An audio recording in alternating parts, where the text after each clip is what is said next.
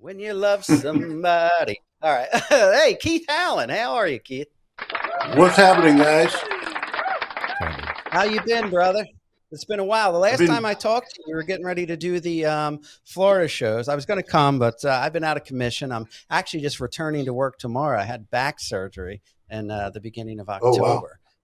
Yeah. So, Uh, but I saw the shows with the players, and the players is you, Jeff Coffey, my idol Bill Champlin, and John Paris from Earth, Wind, and Fire.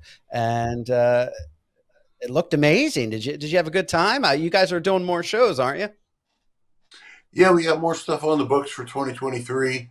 Um, we did four shows. Well, I guess technically five.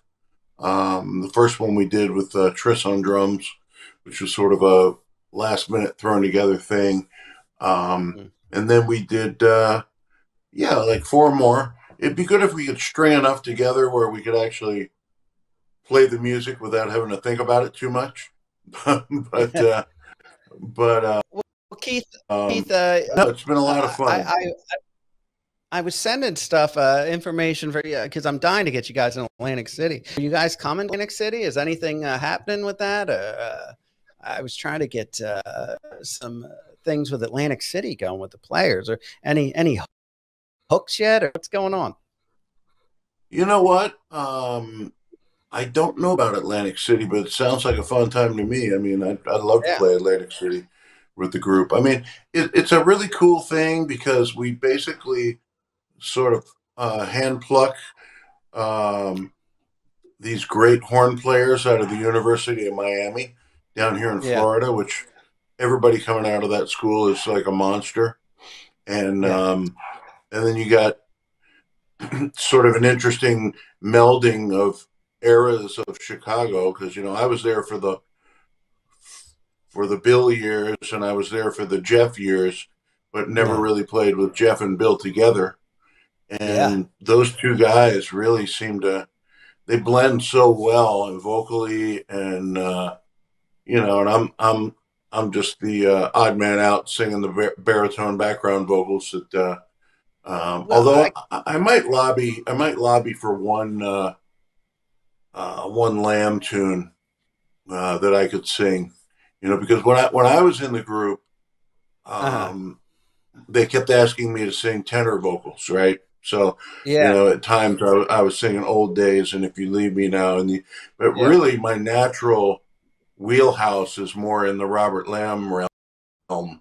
Oh, you know, I could sort of hold that down, and then you got Bill doing the Bill thing and Jeff doing the Jeff thing, and it works. And John is a monster drummer, as you probably know. Yeah. Uh, you know, Now, let me but tell you, I got to make a request, maybe even a demand, Keith, because I am okay, very upset because, not really upset, but listen, my favorite part of different Chicago shows, first of all, the way Jeff Coffey sings "You're the Inspiration" is brilliant. And then Bill's backgrounds and his fillers in there that he does, at the end, always on, no one needs you more than I. And then your guitar solo. I said, the three of these guys together, I can't believe I was appalled that You're the Inspiration isn't on the set list. I mean, the three of you guys, and the drummer, of course, but I mean, some of the best part of, I mean, that we played that for you coming in the show, that your guitar solo on "You're the Inspiration" it's fucking brilliant, man. well, thank you. You know what? I will. I will put in a request for that because Yeah, within the group, doing the David Foster stuff, the logical one was Hard Habit to Break because it really is a legitimate duet between Jeff and Bill. yeah, Um, so that was the one we chose of the Foster era. But yeah. I have also come to realize that I don't have very many guitar solos in this show. I'm No, playing a yeah, solo on, I'm soloing on Make Me Smile. I'm yeah. soloing on, I believe, a short solo in the middle of Look Away, and Bill is soloing on the outro, Oh, and yeah. then 25 or 6 to 4. and Yeah, that's that's the pretty big much solo. it. You got to do That's a the big You're the solo. Inspiration. I mean, that was always my favorite part of seeing a Chicago show. I mean, I haven't seen Chicago live since Bill left, but when Bill was in Chicago, I mean, your guitar solo and then him at the end, just, singing all the "No one needs you more than I do. Yes, I do." And he's, doing all that crazy stuff in the background. I mean, I was like, I loved it. It was brilliant. He You knows the sound just lyrics, like Rob. it. You don't got to sing it. I know. I sound exactly like I'm just like, Yeah. Yeah. Oh, Remember man. that part where you singing Bill, like this? Yeah. one of the amazing things about being in this band with Yeah. with both Jeff and Bill, but Bill in particular, I remember one time, I don't know if I shared this the last time we were on, but years and years ago, we were doing Color My World, Mhm. and Bill just started making mistake after mistake after mistake after mistake in the piano part. And all of a sudden, he just launched into like Kansas City, a blues tune, and just started singing it. And it was like, I love the fearless nature that Bill has of like, nothing is going to rattle me. I will power through anything. And the crowd freaking loved it. I mean, it was obvious that he completely... Oh, I thought you meant in rehearsals. This was live on stage? Oh, my God, no. This was in front of like 12,000 people. And Wow. he was like,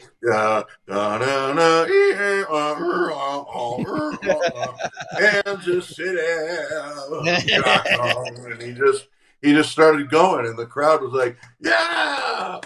The other guys in the band maybe didn't give him so much fanfare, but hey, what are you going to do? I know. They really seem to not like him. I watched that what was that last documentary, The Last Band on Stage, and they really went through. And what really got me was at the end of it, the credits. They pretty much named almost everybody on stage that's ever been with Chicago and thanked them, from Chris Pinnock to Donnie Dacus to the fill-ins like Nick Lane.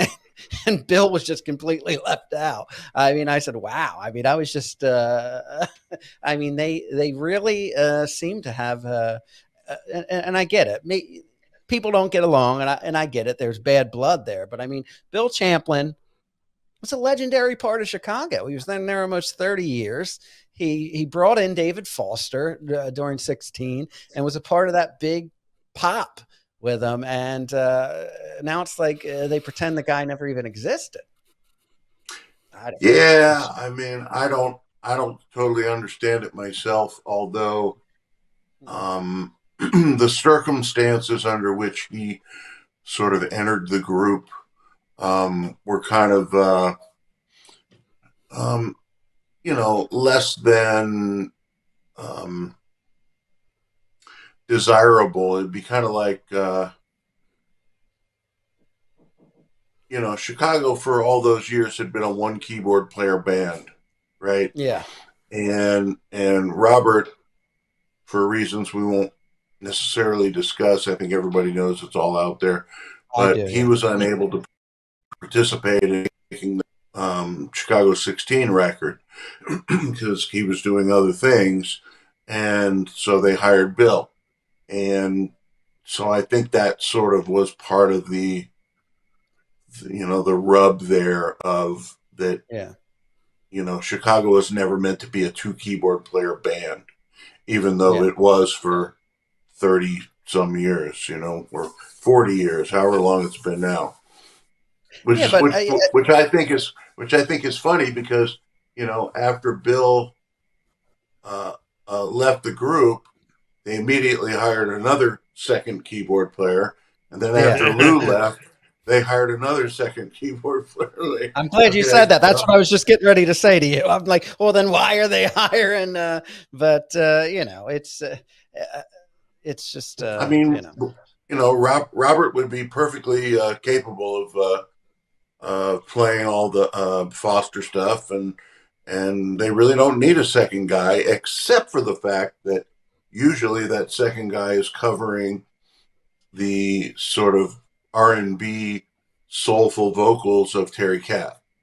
So like if I had in my throat Terry Kath's voice box, Yeah. it maybe wouldn't have needed a second keyboard player, Yeah. because then I could have covered all that. You know, I always Yeah. thought that if Stevie Ray Vaughan had lived and survived, he would have been an amazing um, addition to that band. You know, Oh, for and not sure. that I would have wanted to wish myself out of a gig, but if you listen Yeah. to his vocals and the way he played guitar, I mean, he was like a very Terry Kath-esque guy, you know. Yeah. So, but Now, Keith, I would have liked you to have heard that. yeah. Oh yeah. Now, Keith, you were I mean, you were raised by great parents, had a great family. You ended up becoming a musician, but your parents said you have to get a college degree first. Uh, Right? and then you can be a musician. I heard that when you were in college that Chicago ended up playing at your college back. I think it was when Bill Champlin first joined, and Chicago played at your college.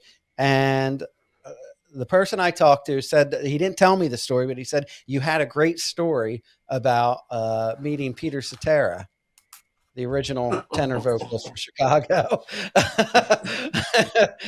when when they were playing at the college.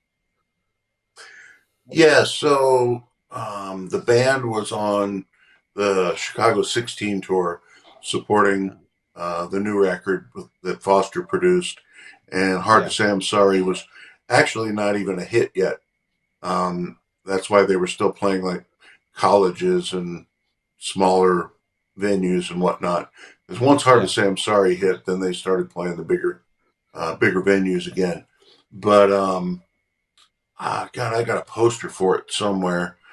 I think it might have even been in late '81, not even in oh wow, '82. Um, jeez, no, wait, no, that couldn't be possible because I graduated high school in '82, so it would have been early '82. Anyway, long story short, uh, the band was just on fire. I mean, they were, kicking ass and taking names because they were trying to get back on the radio, trying to get their audience back, and me and a good buddy of mine went and saw the show, and it was probably the best Chicago concert I've ever witnessed from the other side of the glass. In other yeah, words, being in the audience, and Champlin was brand new. Lamb was clean and great. yeah, Cetera looked like he'd been to um, some type of health farm. He had yeah, the bandana on and he was all fit yeah, and trim, and Seraphin was on fire. Chris Pinnick was ripping. Anyway, so after the show, I went out and stood by the backstage doors waiting for the band to come out. And the first thing I saw Chris Pinnick like kind of milling around by the double doors. They were glass. He was smoking a yeah, cigarette after the show, and I remember thinking to myself, "Man, that's the luckiest motherfucker in rock and roll right there. He's got the guitar gig yeah, with Chicago." And I'm thinking, yeah, "Wow, this is really cool." So and at the time, of course, this was not normal stuff to me. Later on, I would learn about the tour manager bringing the band out and putting them in the two vans and sending them off yeah, to the hotel. But anyway, yeah, everybody kind of gathered together. They came out, they got in the vans, and Cetera got in the shotgun seat in one of the two passenger vans. And I sort of walked up to the glass, like pretty close, and he kind of looked at me, and it's back before electric windows, believe it or not. I think oh yeah, he's he had to rolling down them. roll the window down, and he's like, "Hey man, what's up?" And I go, "How do you sing so high?" And he looked at me and he looked at me and goes, it's just my voice, man. And he just cranked the window right back up. Put the window back up. Totally blew me off. And, Yeah. you know, I knew the answer, of course. I just caught in the moment. I had no idea what to say to him.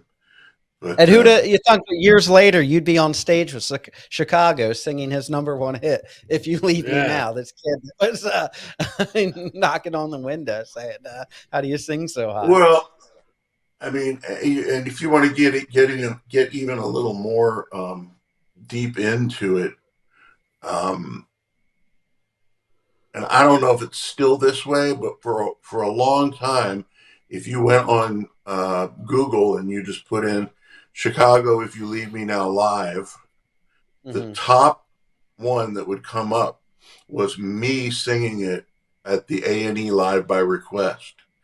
Yeah. And A&E Live by Request was about 1 week after I had started singing that song with the band.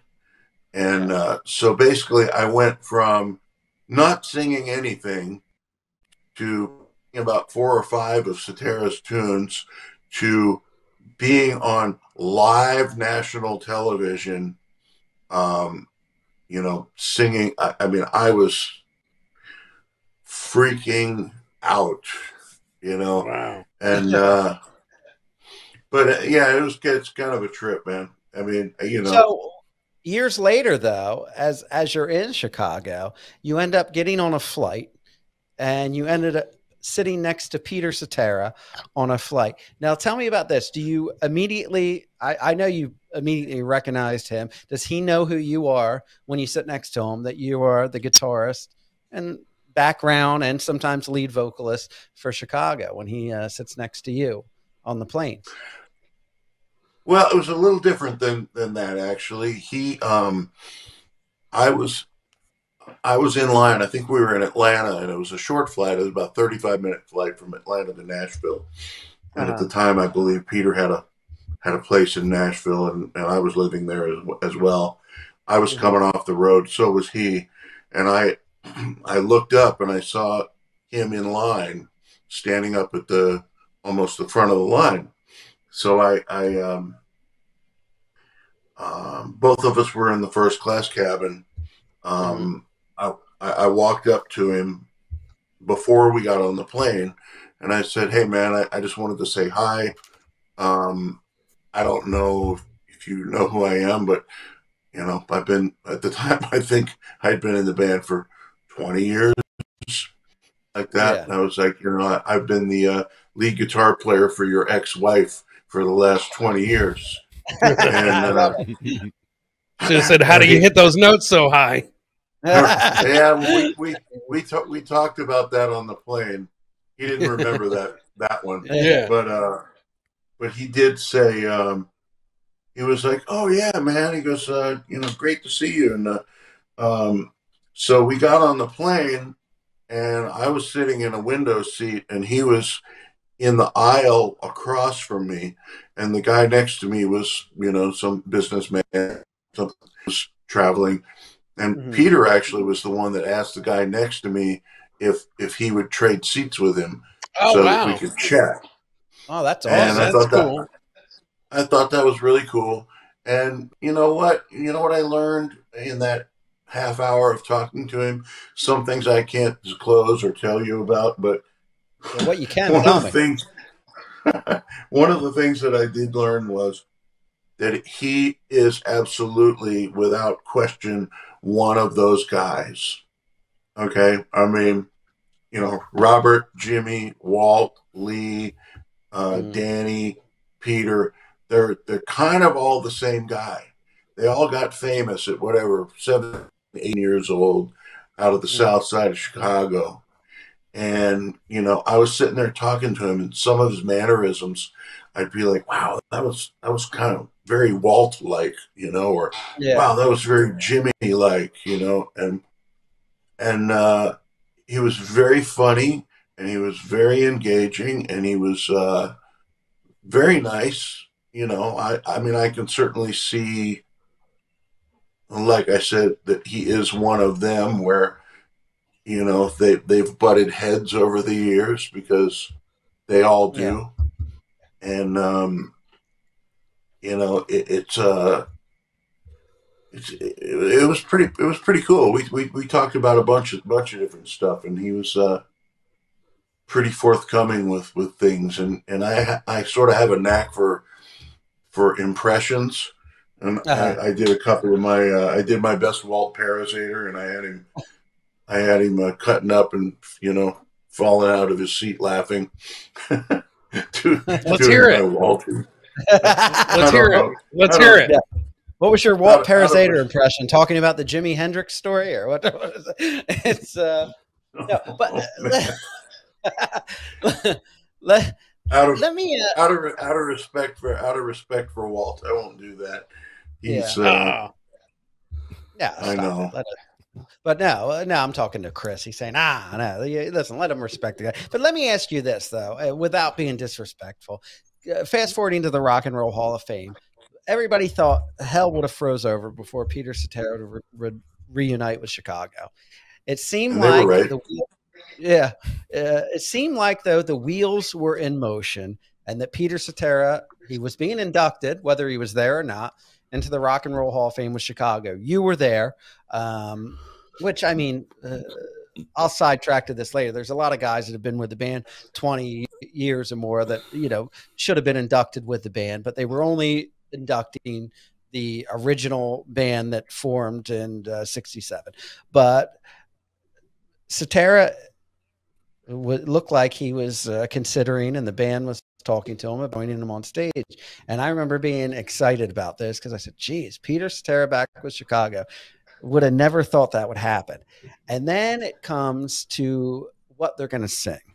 Peter Cetera wanted the key dropped for 25 or 6 to 4. And the band wouldn't Right. do it.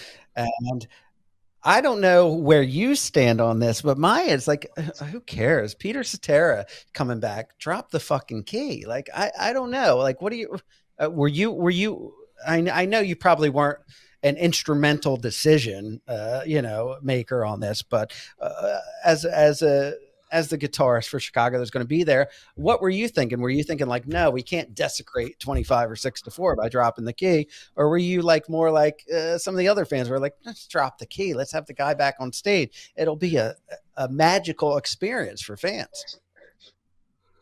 Well, here's the thing, and again, I would liken it to a divorced couple. It wasn't about dropping the key, obviously. It was about control. It was Yeah. about, you know what I mean? It was like they all kind of just pushed back on each other enough times where he finally threw his hands up and said, "You know what? I don't want to do this. Not worth my Yeah. time." Yeah, And because didn't he even offer to sing "Feeling Stronger" every day in the original key, and that was turned I down, or I don't know. I think so. You know, he had been doing a lot of orchestra dates, Yeah, and had kind I of a remember that. cool, kind of had a cool arrangement of 25 that was down Hmm. in the key of E instead of A, and Yeah, it was way darker and slower and kind of but very cool. And yeah, you know, I don't, you know, I saw Peter live probably 2 years after the Rock and Roll Hall of Fame, and he was hitting every note and all the notes that he would have needed to hit to sing the song in the original key. So he didn't want to yeah. change it so much because he couldn't sing it. It was more like a thing where that's what the way he had been singing it, and Uh, and maybe a little bit in his head that maybe I can't hit those notes, but you know, it's a weird thing when you see a guy like that who is still. I mean, I noticed when we went and saw him. God, this is probably only like 4 years ago, maybe. yeah, My wife and I went, and he changed the key on a lot of the songs, but then there were a few duets that he did with Amy Grant and a couple other, which not all those artists were there, but Kim Keys would sing with him, and he left them in the original keys, and he was hitting everything, and it was like, wow, it's like a mental block, I don't know if I can run that fast anymore. Well, if you don't believe you can, maybe you can't, but he was, maybe in his head he didn't realize he was hitting a C when he was when he was singing Next Time I Fall, but didn't want to sing the C in 25 or 6 to 4, not realizing it was the same note. Were you looking forward to playing with Cetera? Was that something, or were you kind of neutral on it? You know what? You wanted it? I was freaking out when I heard that the band was going into the Hall of Fame. I thought to myself, wow, I'm going to get to more than likely play the guitar role with the 6 original members of Chicago. Yeah. And that was like flipping me out, right? I mean, it would have been Jimmy, Walt, Lee, Robert, Danny, Peter, and me. Yeah. Then I started hearing that the Rock Hall wanted to potentially put another Hall of Fame musician in the guitar chair, and not have me play. Now you've been in the band over 20 years at this point. Like, why? Well, just to make more of a spectacle out of it. Like, I think I heard rumblings of Carlos Santana, maybe Jeff Beck, which, I'd love to see Jeff Beck play 25-64 with Chicago, but not at the expense of me being on stage at the Hall of Fame. Yeah. But, so then when Peter kind of fell out, so it's kind of a weird thing because maybe had Cetera done it, I would have been a spectator. So at least I got to perform, and I felt like I held my own, and it was great to get to play with Danny. Never having set foot on stage with the man. When we went into rehearsals, I remember we started playing Saturday in the Park, and at this point we had Pro Tools rigs and click tracks and some background vocals in there and stuff like that. But when we went into rehearsal, Robert just started kind of banging out Saturday in the Park, and Danny came in on drums, and it was like putting on an old, slipper.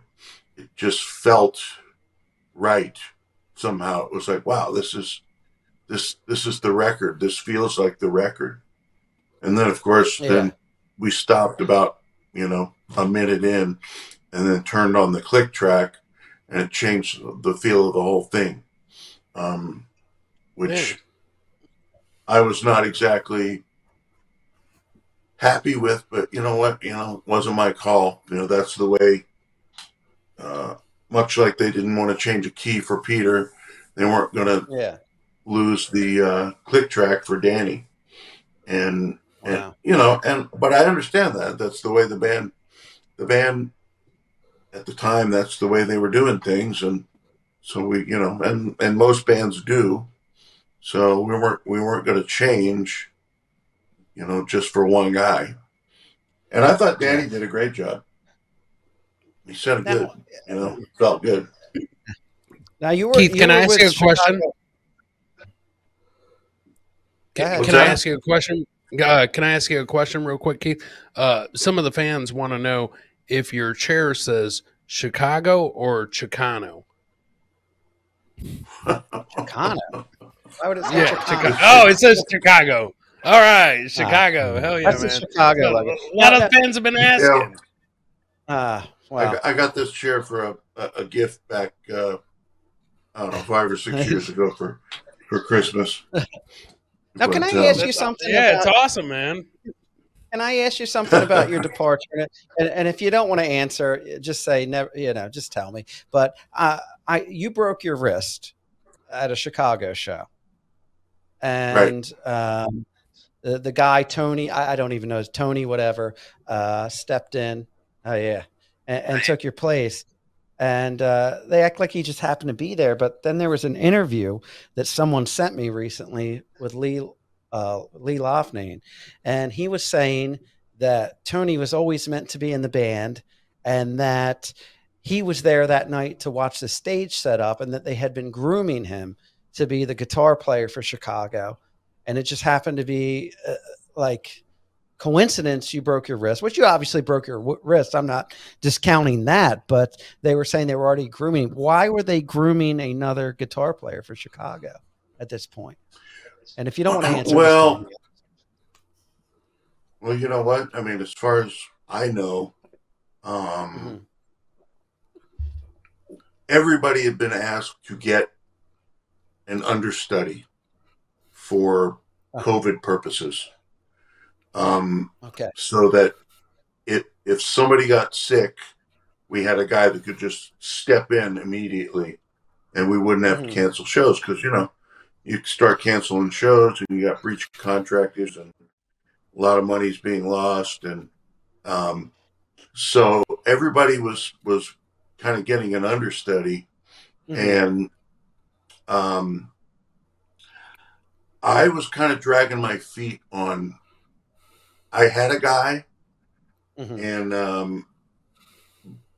but I hadn't really gotten him up to speed and gotten the information to Lee and the management. And so I guess Lee went and found a guy who had played in Cetera's band, and on his own accord went ahead and had Tony prepare to learn the show.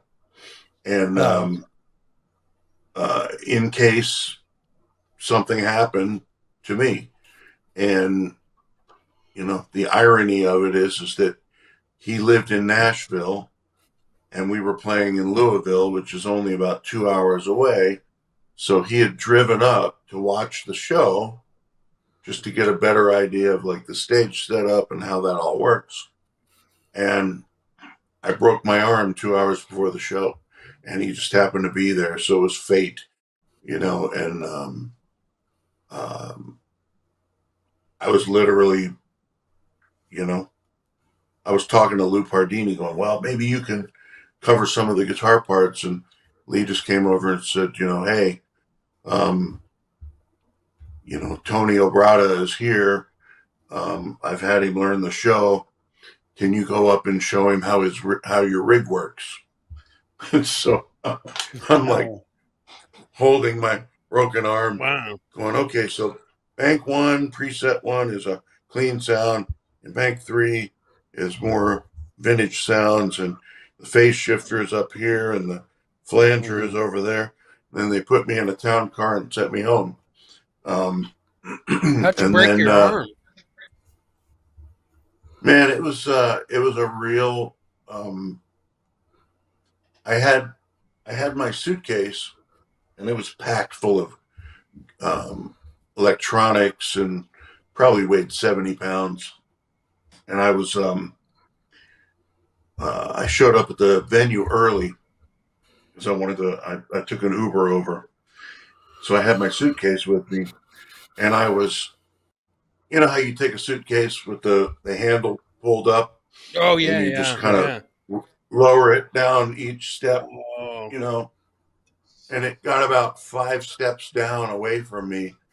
And when it dropped to like the 6th step, it pulled me off the top of the flight of stairs, and my arm was inside of the handle, and it just snapped it.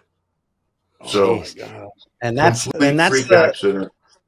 And that's the last time you before that. I mean, going to that show, you've never played with Chicago since. You just after that you decided to separate. Yeah, I mean, it was kind of a God shot in a way, because I sort of thought to myself, when I got home, And I've been on the road for almost 27 years, and probably for about 8 months a year out of every year. And I've missed almost every birthday, every anniversary, kids graduating from high school, from middle school. And I just kind of thought, you know what? I'm not going to be able to play for probably 6 months anyway. Yeah. Might be time for a change. And they were out there soldiering on with Tony, and he was doing a great job. And so, you know, it was kind of a mutual parting of the ways. You know, I mean, I don't hold any animosity toward those guys at all. As a matter of fact, you know, I'm grateful, and I mean, I pretty much got to check every box that I had on my list of, like, you know, when I was 20 years old, and I was like, gee, I want to be a musician when I grow up, you know, and I got to check pretty much all the boxes.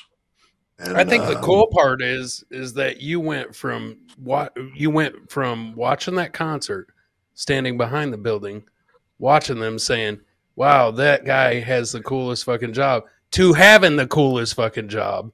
And so right, was there ever any point in your career when you was coming out of a building and you looked around and seen somebody, you know, like in the crowd? Because usually after the show, there's people always out back and stuff like that. Did you ever look around and think, God, I was that guy one at one point? Oh, absolutely. And it certainly,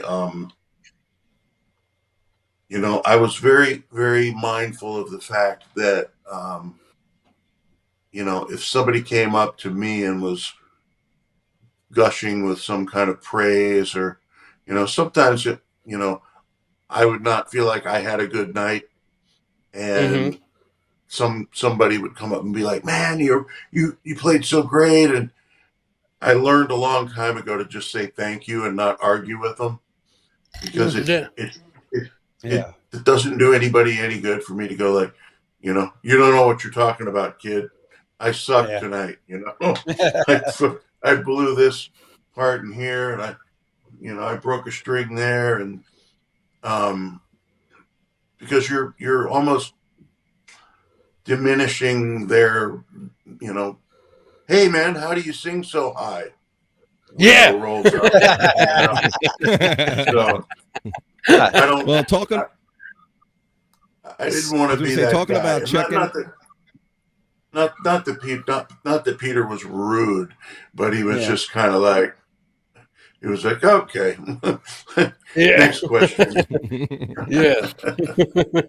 Well, talking about checking all the boxes, you made that. You were part of the band for like 27 years almost, and you had how many of those moments where you had those pinch yourself moments? You know, you toured with bands like you're touring with John Paris of Earth, Wind and Fire. I love Earth, Wind and Fire. I like Kool and the Gang. What is a moment you can point at and say, wow, I made it because I'm here playing this, and this is why I'm doing this? Do you have any of those moments you can think of?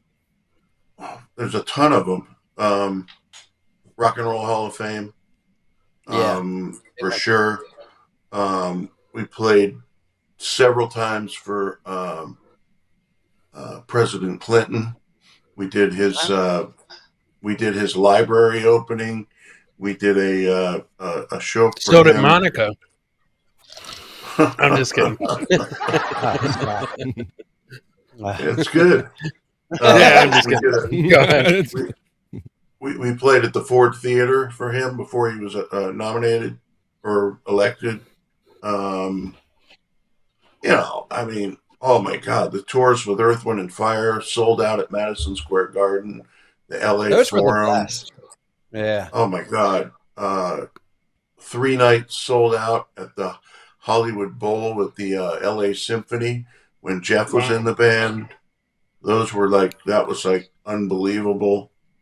You know, and then there was a lot of TV stuff. You know, we did Tonight Show several times, Today Show, Good Morning America, Rosie O'Donnell. Never did get to do Letterman, and never did get to do SNL, which I wish we would have. But wow, they had moved on to they You had did moved on Leno to their though. own You did the group. Tonight Show. Oh yeah, with Leno, Yeah. not Carson. Do you but think Leno. that? Do you think that maybe down the road that you and the other band members, even though you guys don't get along very well, I mean, as far as everybody in the group getting along, do you think that you all can at one point agree that the Doobie Brothers are assholes? Oh, you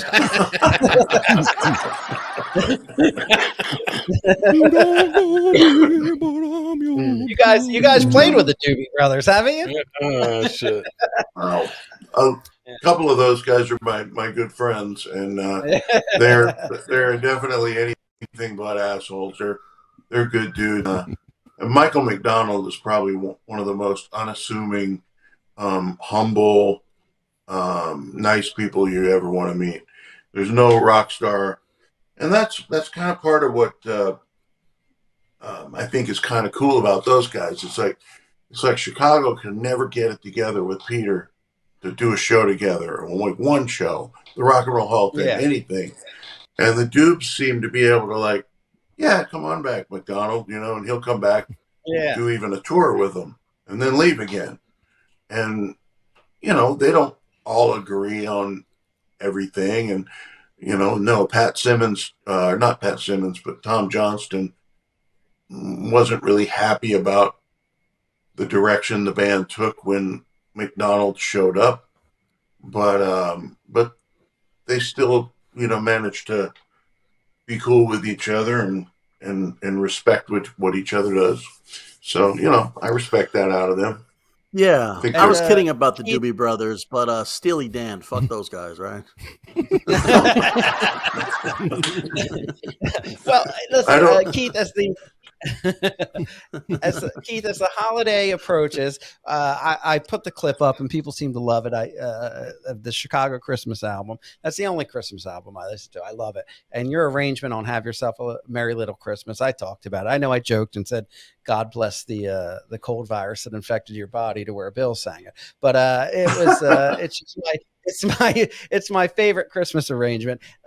I heard a story, and I don't know if you can confirm this or deny it, but that when you were recording that original Christmas album, the next door Black Sabbath was recording.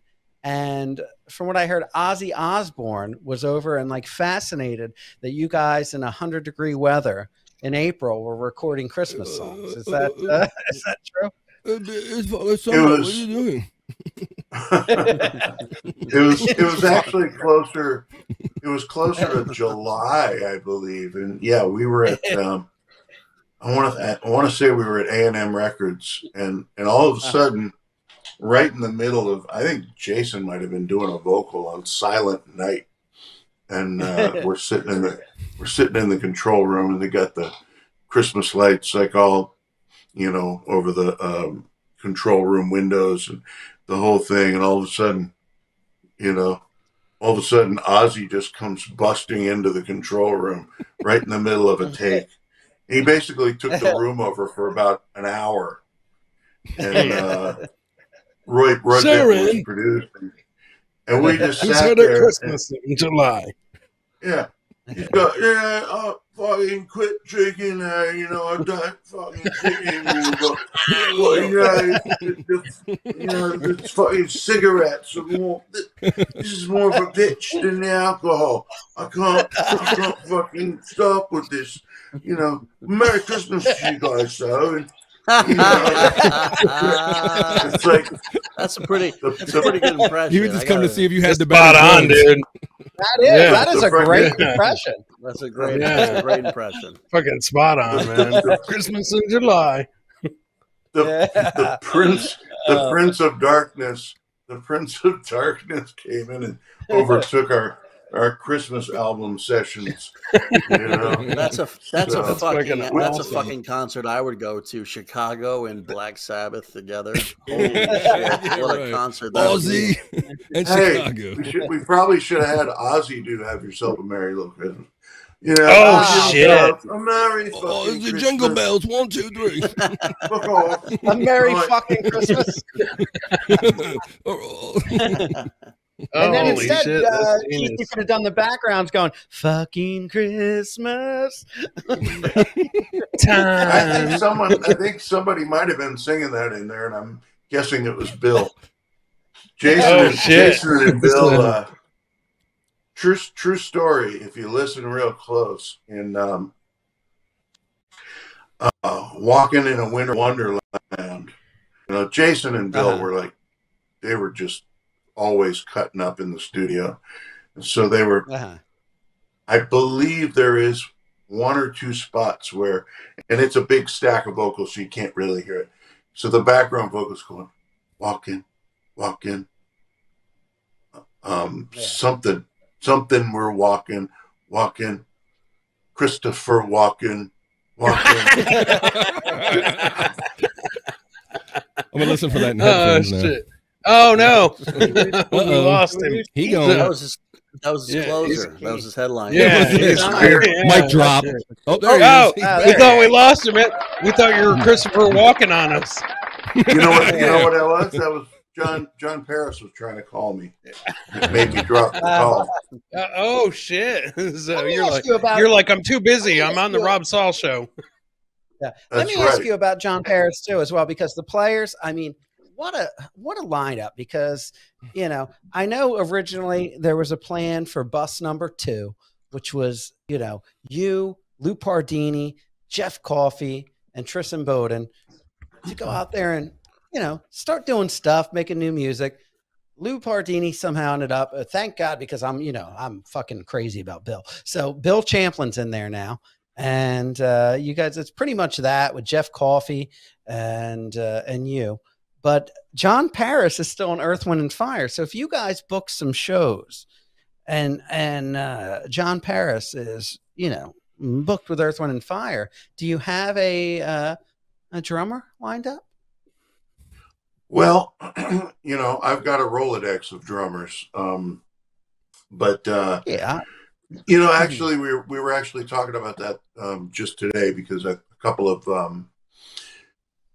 gigs came up for July, and John's not available in July, so we were just tossing around different ideas. Ed Toth. I have an idea for you. What is that? It's an obvious idea. I mean, come on. Would Tris be willing to do some show? Yeah. You know what? I mean, I don't know for sure. He did the actual first real players gig that we did, which was it was thrown together real last minute, but not to get too deep into it, but the promoter kind of stepped on the trademark of the band a little bit by using the band's logo, Chicago logo, and we got a little bit of pushback from it from the band, and so Tris kind of just was like, you know what, man, I'm doing my yacht rock thing, and maybe I don't necessarily, want to push that envelope over here. But we have we've since sort of ironed all that stuff out, and we've got all kinds of documents that promoters have to sign, and we will not use the logo, and we won't. It's always the promoter that fucks up stuff. Well, so I don't know. I would love for Tris to play. I mean, he's one of my favorite drummers in the world. That is just a version of Chicago. And not that you are Chicago, but I mean, no offense, and you don't have to respond to that. The lineup of Chicago, I would never. It's just not my thing. But seeing the players, even without but Tris would be just to me, that would just be like such a fucking awesome lineup of just greats, and not even just a Chicago, but just musicians, that have all worked together and have a connection. And Rob is just Rob is actually Triss's new manager. I don't know if you know that. Yes. So yeah, he's getting 15% of that deal. Hey, Agent man, slash you know manager. what? He's like, you guys I can. I have quality problems in that you know, if it's not John Paris, who is like one of the best drummers on the earth, it might be absolutely. Triss, it might be Ed Mm. Toth from the Doobie Brothers, it could be Brian Dunn from Hall and Oates, it might be Sonny Emery, who used to play with Earth, Wind and Fire, who is now playing with Eric Clapton. So I mean, we got a lot of guys that we can pluck from that do have connections to Chicago or Earth, Wind or you know, and who knows? You know, I don't know what exactly is going to happen, but like if we, you know, let's say John Paris can't do it and Brian Dunn can, maybe we do a handful of Hall and Oates tunes in the show, you know, because he brings that into the equation. He also was an And average Daryl white Hall man. and Bill Champlin have that similar vocal style to where Bill can do a Hall and Oates song. I can imagine very well. Bill told me that he and Daryl on a couple things did some background vocal dates together and said it was like really amazing because their phrasing and stuff was so sort of in alignment. You know, Daryl has a much more clear kind of tenor voice, and Bill is a little more baritone R&B, you know, a little gritty, raspier. But the blend of those two guys would be, or apparently was, great. You know, I mean, they have a song. There's a song off of Bill's first solo album called "Single," called "We Both Tried." And Daryl Hall does backgrounds on it, and it is beautiful. I have it on vinyl. I have it on my it's called "Single" is my favorite Bill Champlin album. It's like 78, and there's a song called the ballad called "We Both Tried" with Daryl Hall singing on it with him, and it is just smooth and beautiful. And if I remember correctly, I think the rhythm section on that record was mostly the Toto guys. You had Jeff Porcaro and David Hungate and Lukather. And then also there was Foster produced it. Yep. I think I'm not sure if Page played on it, but I'm sure David played keys on it. Yeah, it's a great record. I mean, that if you listen to Single and then you listen to Chicago 16, you can kind of hear the natural progression of Bill and David, and then their influence on what became Chicago Foster era. And then you had Runaway. Runaway was like released almost in the same time frame of Chicago 16, and he kind of put that on that could have been a big record, I think. But you know, right after that it came out, he went into Chicago, and Chicago 16 blew up. Yeah, and what was I going to say? There was a lot of cross-pollination going on right around that early 80s period where the Toto guys were kind of Foster's guys, and you know, you go and you had the Tubes, She's a Beauty. You know, Bill and Bobby Kimball are on the background vocals in that. You can hear them clear as day. Who else did he do at that point? There were so many records. Time guys were all interchangeable. The Chicago Horns played on the Bee Gees record. The Bee Gees sang on the Chicago records. They were like, you know, you go across the hall and knock on the door and go, "Hey, you want to come over and sing on our stuff?" That's why I was saying we should have had Ozzy sing a Christmas tune. That would have been. Keith, can you sing something for us, man? Can you sing something for us? Anything? Oh, just something small. Oh, jeez. Everybody in the chat's asking. I didn't ask Keith to perform tonight. Usually I let you guess. No, it's totally fine. But... I thought you were talking to me, Chris. What do you want to hear, bud? Yeah, go ahead, Zen. Let me hear some Steely Dan. Well, Keith, listen. Keith, you not only, I mean, your arrangements are brilliant. You're a good, a great songwriter too. I told you I'm a big fan of Back to You and all your Christmas arrangements. And then you have Bill Champlin, who writes songs. Jeff Coffey, great singer, writes songs.